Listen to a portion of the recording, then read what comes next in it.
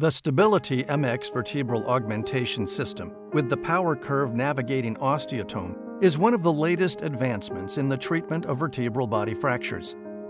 StabiliT MX features high-viscosity cement with 35 minutes of working time in a simple and precise delivery system.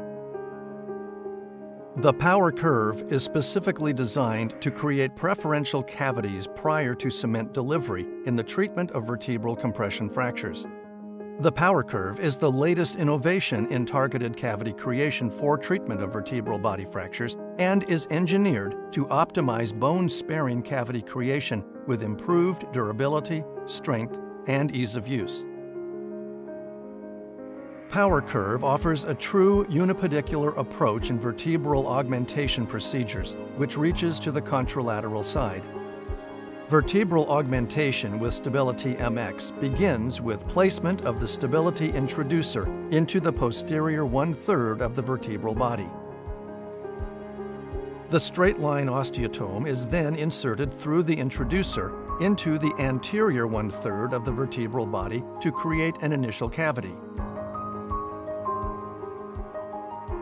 The Power Curve is then used to create a preferential pathway for the high-viscosity StabiliT bone cement to flow within the vertebral body. Here, the physician creates a channel across the midline of the vertebral body. The physician may also create pathways directed inferiorly and superiorly, permitting access to other areas of the vertebral body through a unipedicular approach as the fracture morphology or initial introducer placement dictate. Power Curve is removed.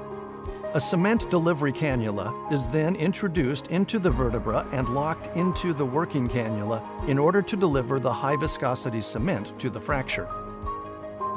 Cement is delivered into the vertebral body by rotating the handle of the delivery syringe. The cement delivery syringe allows for cement delivery from up to 2 feet away. The delivery of cement can be stopped instantly by pressing the clutch handle of the delivery syringe. High-viscosity cement preferentially fills the pathways created by the Power Curve, then interdigitates into the adjacent, intact cancellous bone. This targeted cement delivery helps provide fracture stability. Once cement delivery is complete, the delivery cannula is removed and a stylet is reinserted prior to instrument removal and followed by wound closure with a small bandage.